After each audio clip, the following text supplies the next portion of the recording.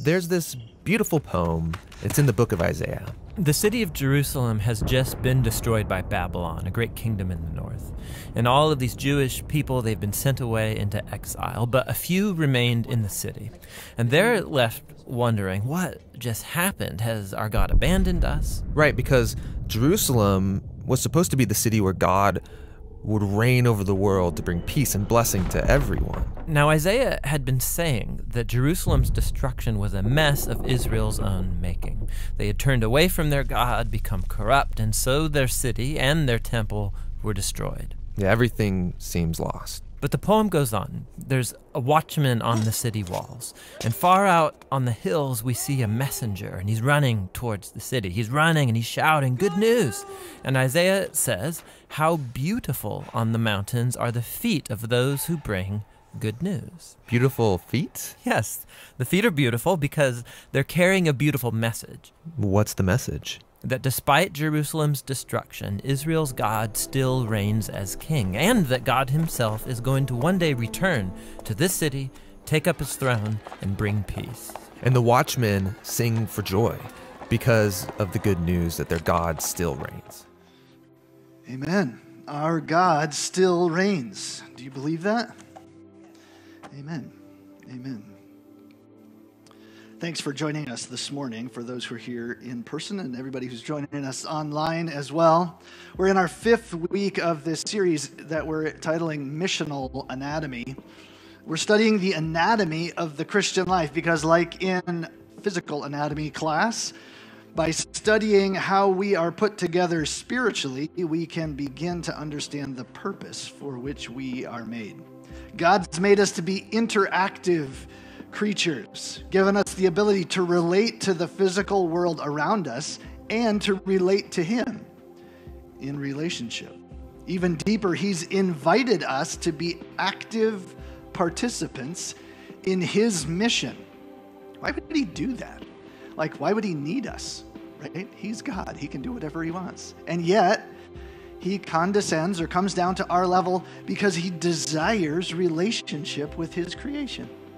And He wants to involve us. He invites us in to be active participants in His mission, to establish, or maybe better said, re-establish His perfect kingdom through a people that He is perfecting, to ultimately restore all of the created order back to its original perfect creation, kind of like the Garden of Eden. Perfect creator relating with perfect creatures in His perfect creation. So we've already seen in this series that God has built our spiritual anatomy with, number one, a mind to be reconciled or aligned with His mind under His leadership, His headship, His rule, and His reign. We've been equipped with spiritual eyes to see Jesus for who He really is, King of kings and Lord of lords, and to see ourselves as who we are in Him. Though first He often reveals to us who we are without Him to draw us to Himself. That's what we saw in the life of Isaiah the prophet a few weeks back. He's also equipped us with spiritual ears to hear the call that He places on your life and on mine, like a grand overarching call and voice for direction for our lives. You know, statements like, what's the purpose of life? To know God and make Him known. Yeah, God has placed that call in your life, that overarching meta-narrative, right? Like, to know God and to make Him known. But also, spiritual ears to hear that still small voice, that daily, moment by moment, leading of His Holy Spirit, like, go talk to this person in the store. Deliver this encouraging word. Pay for this guy's food at the gas station, right? Ears to hear what the Spirit says to the churches. Last week, we looked at our hands, equipped with tools, simple as they may be, to be submitted to him to be used in his way and in his time and for his purposes. God asks of each of us, like he did of Moses that we read last week, "What's that in your hand?" He's like, "A stick. That's all I got." And God said, "Lay it down." And then God empowered him as he surrendered to the will of God and said, "Pick it up." And through that empowered tool, God used Moses mightily in the deliverance of his people. As you might have pieced together already this morning, we're going to turn in our anatomy textbook to the chapter on feet. Did you know there's a chapter on feet? As we continue our anatomy lesson this week, I want to introduce you to an ordinary guy. And I have to find the right book of the Bible to do so. This guy, he's so ordinary, we might confuse his name with a few people here in our congregation. This ordinary guy's name is Phil. Not Phil Beasley, and not Felipe, and not Philip from wherever he said he was, now that he's shaven.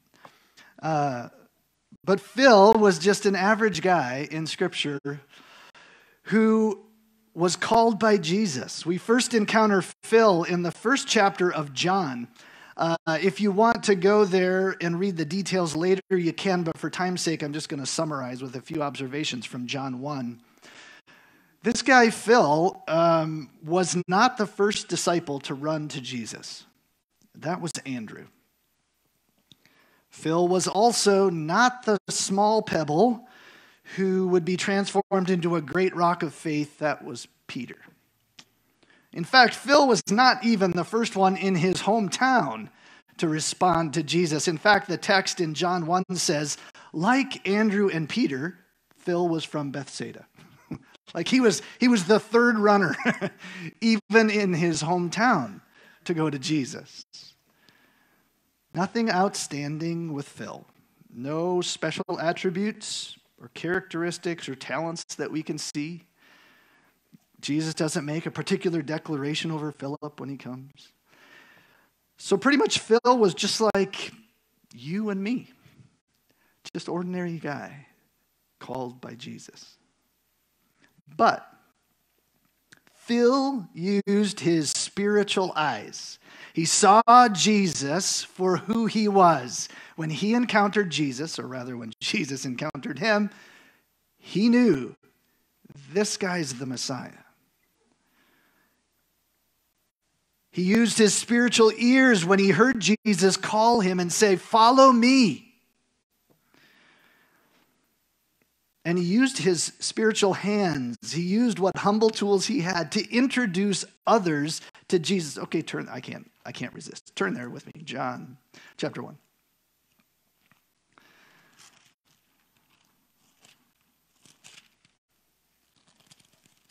John chapter 1, verse 39, I think. I'm going to pick up at 39 maybe. Jesus said, no. Thank you.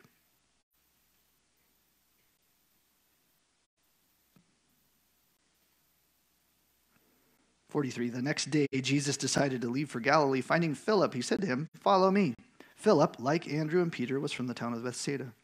Philip then found Nathanael and told him, "We have found the one Moses wrote about in the law, and about whom the prophets also wrote, Jesus of Nazareth, the son of Joseph."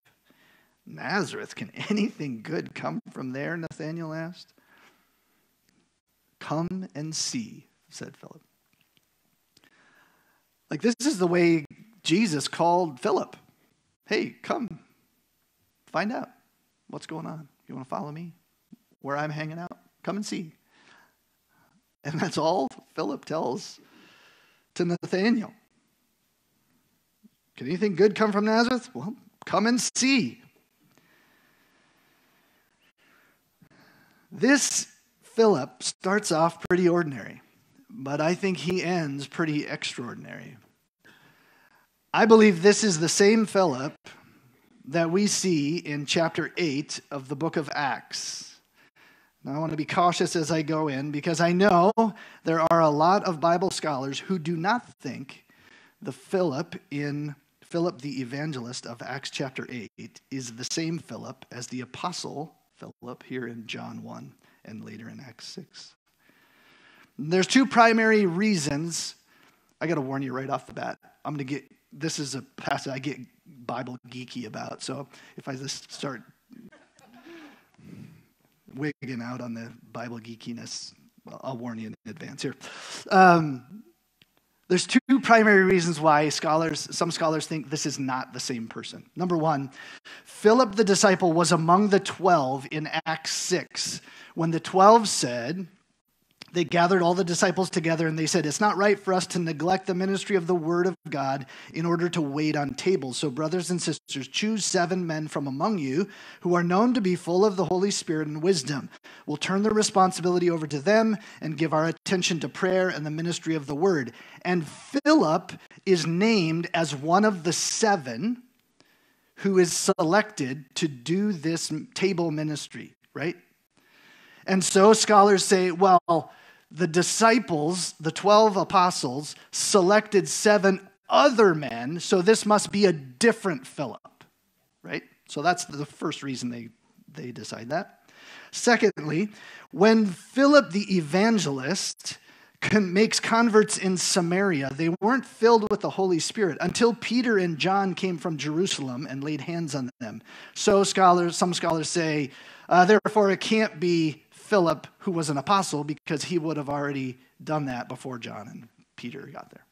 So that's their two primary reasons. But I've got reasons to believe that it actually is the same person. There is biblical and historical evidence that makes it plausible, maybe even preferable, that the apostle Philip of John 1 that we just were introduced to is the same Philip the evangelist of Acts chapter 6 and chapter 8. They are one and the same person, I believe. I'll give you just a few of them, and then we'll dive into why it matters when we get into the text later. Here's the geek alert right here. We've got ancient testimony identifying them as the same man. So Papias of Hierapolis, you know him, you read all his stuff, right? He's a 2nd century writer who had spoken with some of the apostles personally. He speaks of, how is that possible? That's a quote that I just read. How is a 2nd century apostle speaking to the apostles? Yeah, so he must have been 2nd or 3rd gen apostles that he was talking to. Interesting. No, I just caught that as I read the quote. Anyway, 2nd century apostle who had spoken with some of the apostles speaks of Philip of Acts 21. This is Philip the evangelist who's mentioned there again as one of the apostles. So he includes him with the title of the 12. Another, Polycrates, a 2nd century bishop of Ephesus, says that Philip, one of the 12, was buried at Hierapolis along with 2 of his aged unmarried daughters, and that a 3rd daughter, a prophetess, was also buried in Ephesus. In Acts 21, verse 9, we know that Philip the evangelist had 4 unmarried daughters who prophesied. It seems a little unlikely that 2 Philips would both have unmarried daughters who are in the office of prophecy in the church. Now, I guess it's possible, but it's kind of improbable, right?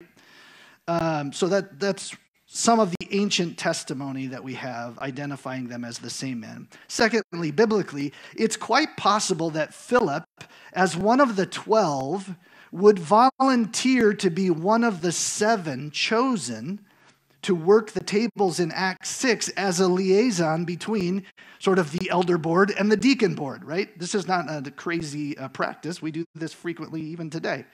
We'll identify one of the elders to be charged over this thing. So it's not unheard of that something like that could take place. And there's a few interesting aspects of that. Philip, actually, in John's account of the feeding of the 5,000, is specifically named there in that account. So maybe he had some unique giftings in distributive tasks and giftings. I don't know. We don't know. That could be a reason. What's more, during Jesus' ministry, when in John chapter 12, when a group of Greek-speaking Jews wanted to talk to Jesus, they first went to whom? To Philip. Philip was a good choice, apparently, when dealing with Hellenistic or Greek-speaking Jewish matters. So it shouldn't surprise us, I don't think, that in chapter 7, when these 7 were originally appointed, what was the reason? Because the Hellenistic Jews were complaining that their widows were being overlooked in the distribution of food. So who do we call in? Bring in Philip. Why Philip? He's the one of the disciples with a Greek name. Have you noticed that? Philip is not Hebrew. Philip is Greek, and it means what? Philippos.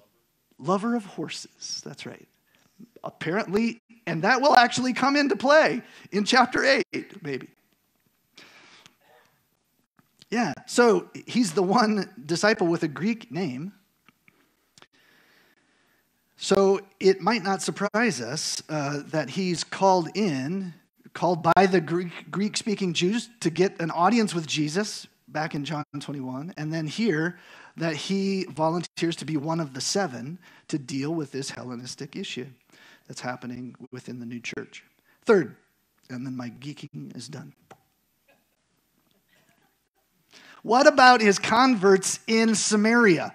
Why would he not lay hands on them himself so that they would be filled with the Holy Spirit if he was an apostle, one of the 12 who was filled with the Holy Spirit at Pentecost? Why wouldn't he do that?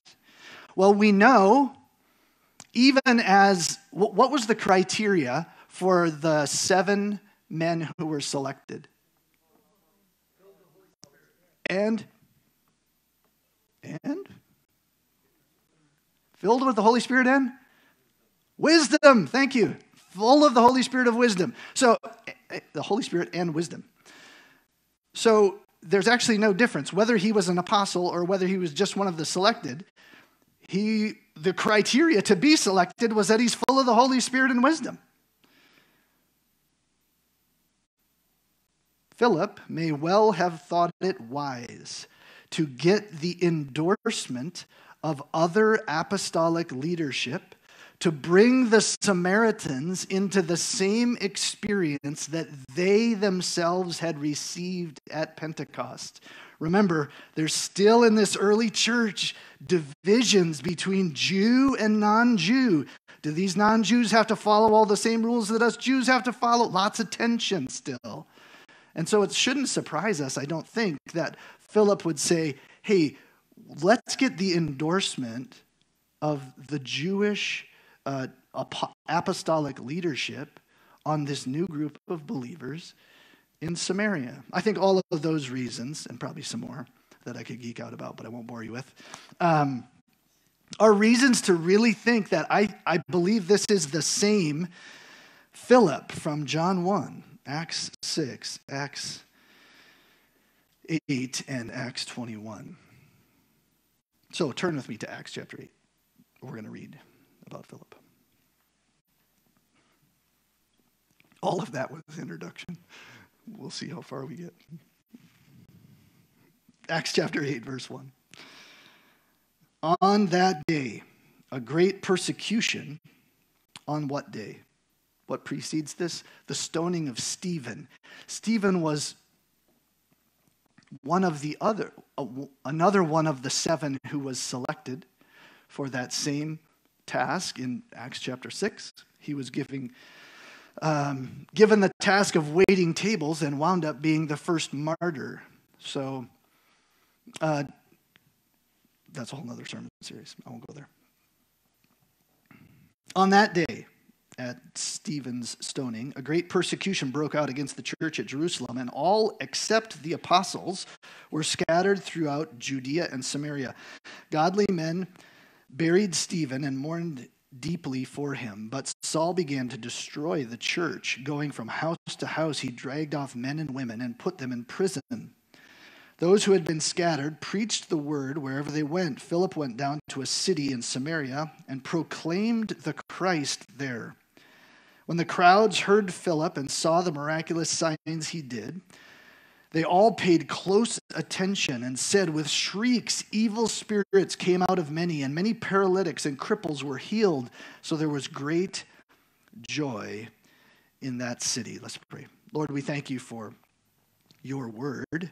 Thank you for the promise that accompanies your word, that it will go forth and it won't return to you void without accomplishing that for which you have sent it. And so, Lord, we pray this day your word would have your way in my heart, in my mind, in my family, and in our church family today. In Jesus' name, amen. Do you notice the progression here? From Philip's humble and simple come and see invitation in John 1 to proclaiming the Messiah, driving out demons, and declaring the kingdom of God in Acts chapter 8. That's quite the growth trajectory. From simple steps of faith and obedience, empowered by the Holy Spirit, comes courage and a holy boldness, a depth of understanding and growth in grace and in power. Don't overlook that little phrase. Philip proclaimed the Christ there. Continuing in verse 9. Now, for some time, a man named Simon had practiced sorcery in the city and amazed all the people of Samaria. He boasted that he was someone great, and all the people, both high and low, gave them their attention and exclaimed, "This man is the divine power known as the great power." They followed him because he had amazed them for a long time with his magic. But when they believed Philip, as he preached the good news of the kingdom of God and the name of Jesus Christ, they were baptized, both men and women. Simon himself believed and was baptized, and he followed Philip everywhere, astonished by the great signs and miracles that he saw. Skip down to verse 26 with me. Now an angel of the Lord said to Philip, "Go south to the road, the desert road that goes down from Jerusalem to Gaza." So he started out, and on his way he met an Ethiopian eunuch, an important official in charge of all the treasury of Candace, queen of the Ethiopians. This man had gone to Jerusalem to worship, and he was on his way home, was sitting in his chariot reading the book of Isaiah the prophet. The Spirit told Philip, "Go to that chariot and stay near it." Then Philip ran up to the chariot and heard the man reading Isaiah the prophet. "Do you understand what you're reading?" Philip asked. "How can I," he said, "unless someone explains it to me?" So he invited Philip to come up and sit with him. The eunuch was reading this passage of Scripture. "He was led like a sheep to the slaughter, as a lamb before his shearer is silent, so he did not open his mouth. In his humiliation he was deprived of justice. Who can speak of his descendants? For his life was taken from the earth." The eunuch asked Philip, "Tell me, please, who is this prophet talking about, himself or someone else?" Then Philip began with that very passage of Scripture and told him the good news about Jesus. As they traveled along the road, they came to some water, and the eunuch said, "Look, here is water. Why shouldn't I be baptized?" And he gave orders to stop the chariot. Okay, that sentence right there floors me. Like all this time, I'm assuming they've pulled over to the side of the road, the rest stop between Jerusalem and Ethiopia. But they're rolling in the chariot. Do you get that? Because here in 38, he gave orders to stop the chariot. So all of this conversation and discipleship is happening on the road, like in the chariot. Then both Philip and the eunuch went down into the water, and Philip baptized him. When they came up out of the water, the Spirit of the Lord took Philip away, and the eunuch did not see him again, but went on his way rejoicing. Philip, however, appeared at Azotus and traveled about preaching the gospel in all the towns until he reached Caesarea. This is such a great picture, this passage, of how the Lord often communicates with his people, unfolding more and more of his revealed will as we take steps of obedient faith. Look at verse 26. An angel of the Lord said to Philip, "Go to this intersection." That's the instruction. That's it. You know that road down there by Gaza? Go there. That's all he's told. He doesn't know God's purpose. He doesn't know God's timing. He has no idea what's about to happen. And so, what do you do? What do you do when you get a weird sense like that? I mean, this is an angel of the Lord revealing something. That should probably give you a level of importance, right? But what would your first reaction be? Mine might be, why? Where? Now? Or can I eat breakfast first? What am I supposed to do when I get there? I don't know. Just go. That's the instruction. That's the level of clarity that Philip has. Go. And what does he do? 27. So he started out. Okay. All right. I don't know why I'm going. I don't know what the purpose is. I don't know how long it's going to take to get there. Maybe he did know how long, since he knew where the road was, apparently. I don't know what's going on. I'm just going to go. We'll start out. So he started out. And on his way, he met the Ethiopian eunuch. And then 29. The Spirit told Philip. Here's second instruction. First one was, go to this intersection. Second one was this. Go to that chariot and stay near it. That's where I would have failed the test, right there. Chariot's rolling. The instruction to Philip is catch up with the chariot and stay with it. Like the Nelsons probably could have done that. I would have failed the test right there, right? Like Emily, she would have been right there. She's chariot side. Like I'd have been huffing and puffing. But that's the second instruction. Like this is weird, right? Go to this intersection. Second instruction is go jog next to that chariot. Now, these things sound strange. When he does this, again, he obeys. Here's the principle in these first two sections, right? Obey and await.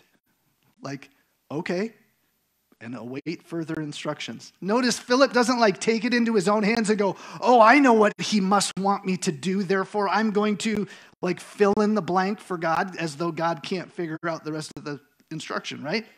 We do that. I do that all the time. I hear the first half clearly, and then I go, try to fulfill it in my flesh, because this logically must be what God wanted me to do. Let me tell you, it would never occur to me to run next to a chariot. That would not have been the follow-up that I would have filled in the blank with. And I would have missed it. Why? Because I didn't obey and await further instructions.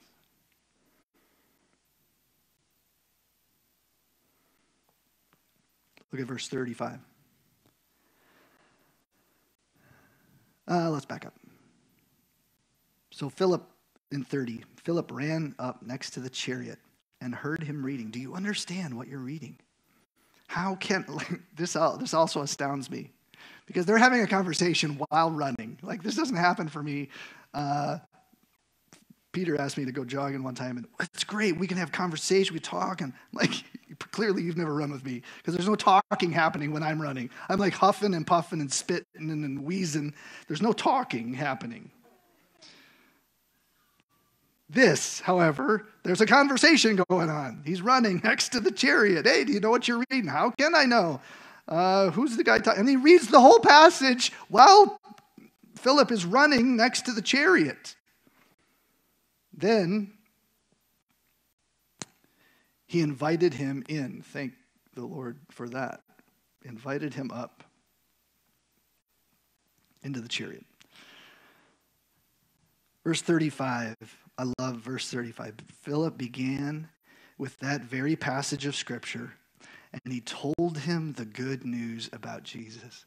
Like Philip didn't come pre-equipped with his 5 spiritual laws or his step up to life track, both great tools, and I use them.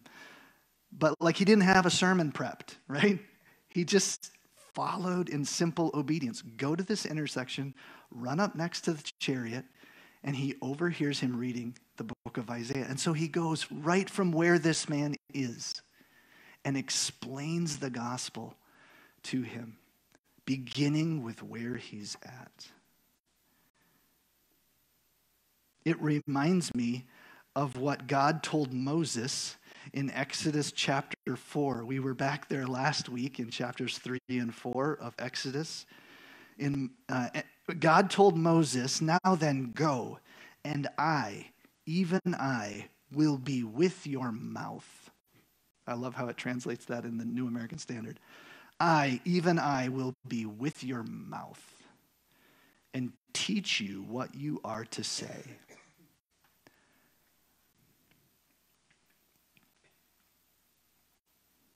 See, Phil, ordinary old Phil, saw with his spiritual eyes who Jesus was. The Messiah, God's Messiah come to God's world. He heard with his spiritual ears the call of Jesus on his life. He saw in his own hands the simple tools he had been given. Maybe he'd been given a unique ability to bridge the gap between Greek-speaking Jews and Hebrew-speaking Jews. And so he used it for the glory of God and his kingdom. But he didn't stop there. Philip chose in simple faith and obedience to walk out what the Lord was asking of him. And what was the result of this simple obedience? Salvation for whom? But ultimately for who? Do you know? All of the continent of Africa was Christianized through that one contact. All of the continent of Africa in their day. Can you imagine if God had begun his instructions with, "Hey, Phil, I want you to Christianize Africa." Right? Like we ask so often in our prayers, "God, give me the big picture. Give me the whole thing so I know where to go." What would you have done if God said, "Christianize the continent of Africa"? I'd be like, I don't think so. Are you nuts? There's no way. And I guarantee nowhere in your plan would have been go to this intersection and run next to this chariot. Right? It just wouldn't have happened.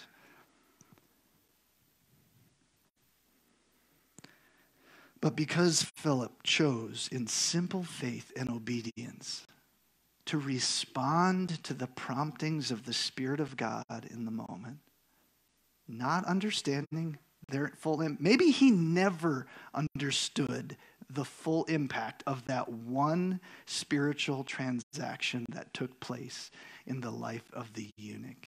And neither do you, and neither do I, understand fully the ramifications of every personal encounter we have on a day-to-day basis with the chariots we run up next to.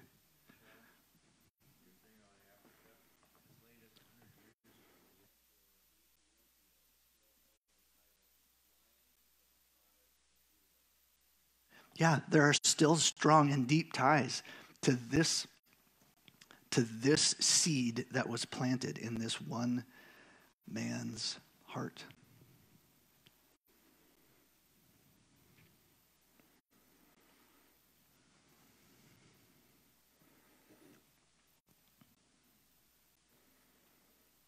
Simple obedience to a single series of simple instructions opened the door to the gospel for an entire continent of souls. So the question for you today is, how are you walking out what the Lord is asking of you?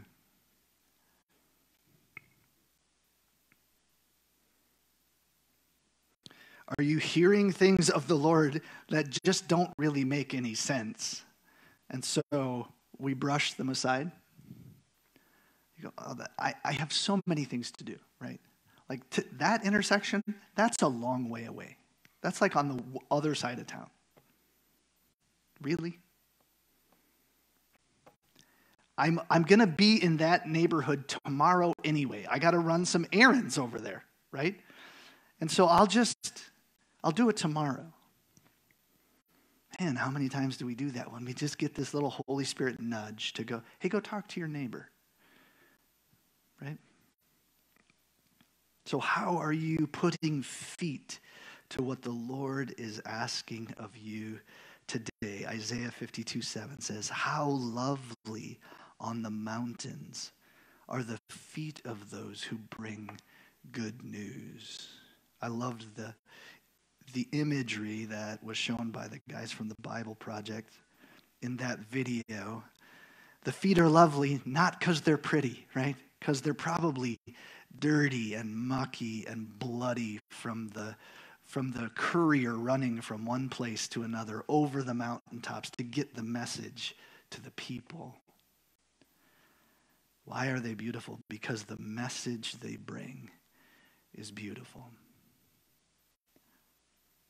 So how are we walking out what the Lord is asking of us as individuals? And furthermore, how are we walking out as a church family what the Lord is showing us? A couple of years ago, the Lord planted a seed in our hearts as leadership about reaching the neighborhood that we're planted in. And we're walking that out in a variety of ways, even as we speak. This week was the last Tuesday after school clubs that we are running for the year in conjunction with Campus Life that just ended this Tuesday. And let me tell you, what began as a gathering of a meager 4 or 5 kids the first few weeks ended the year with a consistent group of 25 to 30 on Tuesday afternoons from the Anderson Middle School across the street, consistently hearing about the love of Jesus and glimpses of the gospel. Many of them took Bibles home to read. A couple of weeks ago, we had a great opportunity. They invited a few of the leaders in to as a Q&A, just a question and answer time, and they just asked us poignant spiritual questions about what's your history with church and God, and how did you come to faith? And so like 4 different people got to share their faith stories with these kids. So thankful to the leadership of Chad and Tana Cartwright and the volunteers who are assisting them there. As a church body, the Lord also led us to embark on a potential of a multi-use sports court that we might be able to equip our home base to better engage our church family, yes, but even more so our neighborhood. Last year, you might recall, after asking the Lord for confirmation of this direction, Mac received an anonymous donation of $50,000 to the church. The board approved that $30,000 of that go to the fellowship hall and $15,000 toward the Hoops of Hope project. Because at that time we thought the bids that we had, that was about half of each of the projects. Then in December of last year, we were notified of another $15,000 grant that was awarded to the church for the Hoops of Hope project. This year, as we refreshed bids, we found out that concrete costs had almost doubled, increased significantly over the last year. We set out to pray for how the Lord would have us to proceed. Is this a sign that we shouldn't? Is this a sign that we should press in? It's like the Lord's incremental revealing of his will, right? We go, okay, we hear you saying this, so we're going to take this step, and we don't know where we're going exactly, but we're going to take this step of faith. And so we set to pray for how the Lord was going to have us to proceed. And a couple of months ago, Mac received another donation of an additional $20,000 that the elders decided to use for that project. So in light of these confirmations and blessings, and the continued giving of individuals, we have individuals who are consistently giving toward this project. The Elder Board approved moving forward with the Hoops of Hope for this summer. With what we have in hand and with what people continue to give toward the project, we should be able to complete actually kind of phase 1.5. We were thinking we'd be able to do the 2 main goal posts, and then maybe next year come around and put in the 4 side goal posts. But because of the donations and those who are giving, it looks like we should be able to complete phase 1 of the full-size court, concrete installation, 6 adjustable hoops, and painted lines. It has been and continues to be an amazing display of God's hand at work in this project. And it's just a slab of concrete, right? Kind of like Moses, what's that in your hand, right? It's just a stick. I mean, it's just concrete on the ground. But how is God going to empower that tool to be used for his kingdom's sake? I want to let you know the site work to prep the site is beginning tomorrow. Did you know that? Amen. Yes, we can rejoice in that. They are beginning tomorrow.